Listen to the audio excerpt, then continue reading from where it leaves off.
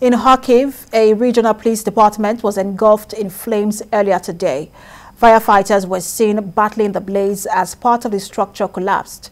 It was not immediately clear if there were any casualties in the strike on the police station. Authorities say Russian missile attacks hit the center of Kharkiv, including residential areas and the regional administration building. Regional Governor Oleg Saimugubov says in the last 24 hours, at least 21 people have been killed and 112 wounded in shelling in Ukraine's second largest city.